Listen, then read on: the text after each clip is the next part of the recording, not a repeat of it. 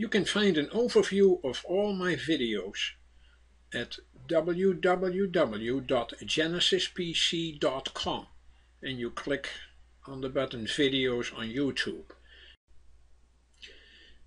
Say you have a database that you want to back up each time the user closes the database.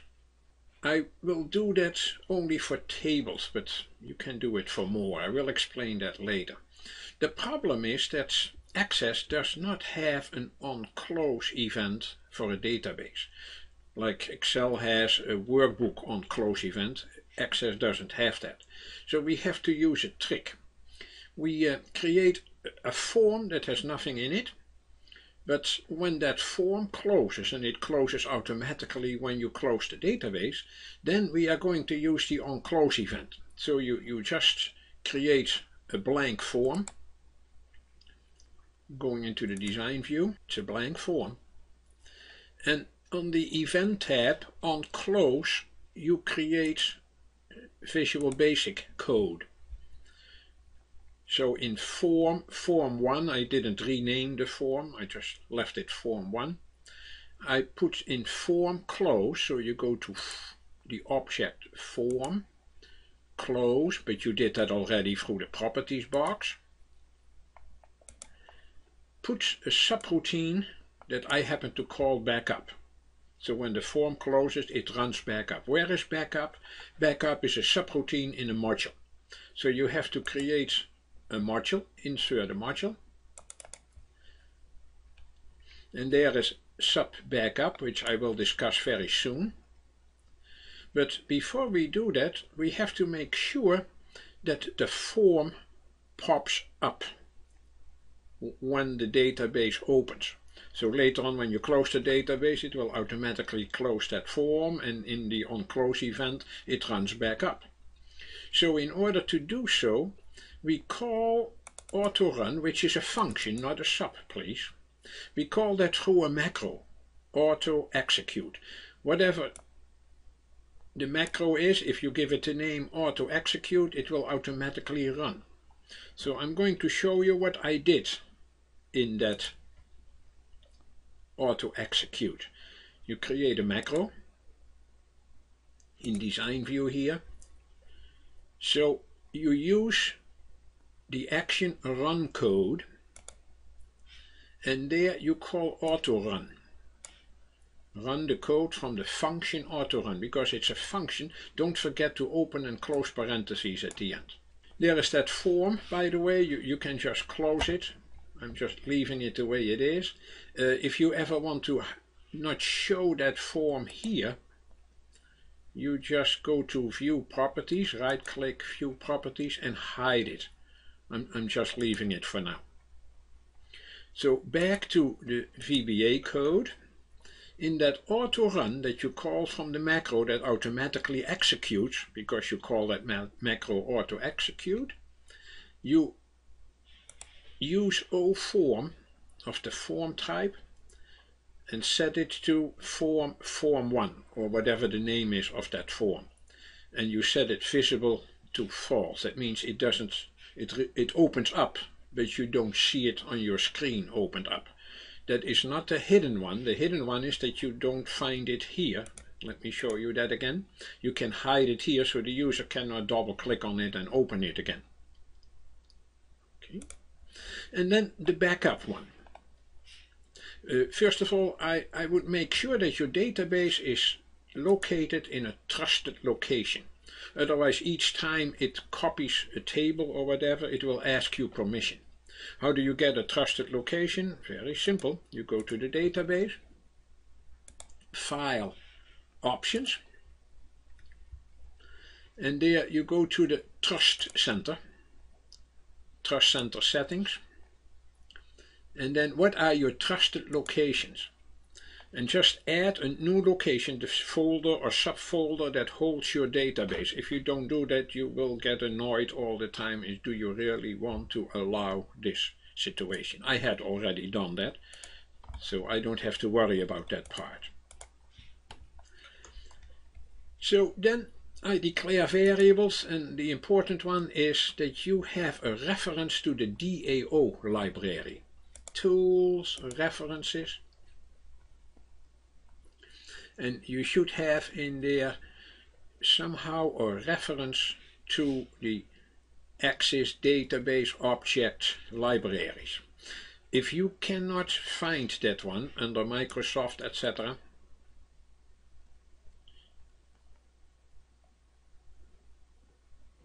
then you browse and try to find ACE DAO DLL. It depends on your machine and your version. On a 64-bit machine you may have to do that. Anyway, we store in S files the path of the current project, and we hook onto it space ampersand space a backslash, a literal backslash inside double quotes, hook onto it space ampersand space today's date in the format m-d-yy, and hook onto it either .mdb or the modern version of Access 2013 or 2010. I kept the old version so I can use it on any version of Access. If that file exists already and you can find it through there, then you have to kill sfile. So if the directory function on sfile is not an empty string, double quotes, then kill sfile. So I do that so every day you get a new file with the date of that day. So you can always go back to older versions. Then we are going to create a new database by using ODB. ODB is of the DAO library .database type. Look in the database engine, object, the first workspace of the collection of workspaces. Everything is 0 based in Access, so the first one is 0. Create a database with the name as file db language general. That is what is to connect. Then you close that database, and then you loop through all your table definitions. Declare a variable of the table definition type for each OTD in the current database table definitions. It runs automatically through all the table definitions. Unfortunately, there are more tables than you think. Microsoft creates its own table definition sometimes, and they always start with this prefix. So if the left part of the OTD.name, the 4 left characters, if it's not msys, and it's not a Microsoft table, but your table, then do command copy the object into the file as file, comma, it's of the table type, and which one? OTD.name. That will be the first one in the table definitions, the second one, the third one, etc. You could also use do command transfer database, by the way. And if next OTD. You could also do this for query definitions, even for reports, for macros. I showed you that in another video. Do not do it for forms in this case, because of the situation that we have a hidden form and that is going to be closed at the end, so you create all kind of trouble. But the most important part is always the tables. They get updated every day. But the other objects don't get updated usually. And if you still want a copy of the entire database, then just select the database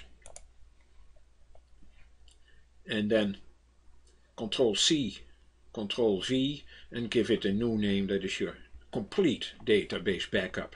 But the tables update probably every day. So that's where we are at now. So what is going to happen? At the end, I tell the user that they were backed up in the folder under the name, the right part of sfile. Sfile also includes the entire path. Folder, subfolder, subfolder, subfolder. The length of sfile minus. in string reverse, look backwards, start from the back and find the first backslash. And that position, subtract that from the length and take the right part of S file, so only that last part. So I'm closing access, I am back here. I'm going to close the database.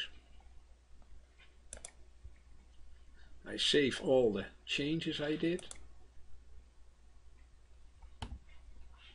And I'm going to open the backup at close again. I have my auto executable there that has just run because I opened it. So the form is now invisible active here.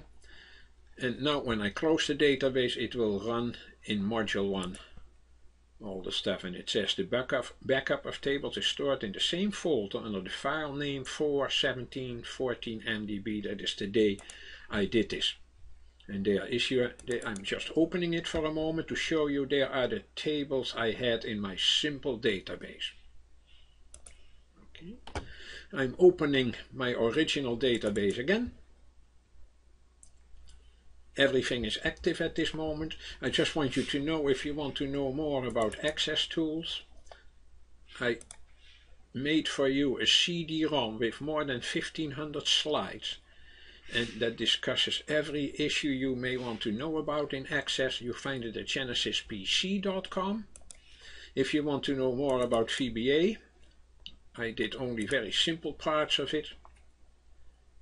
Then you will also see that there is another CD-ROM that you can find at genesispc.com that has the VBA issues of Access. I did that for 2007, but that is also applicable to 2010 and 2013. The user interface has changed a little bit, but these issues are still the same.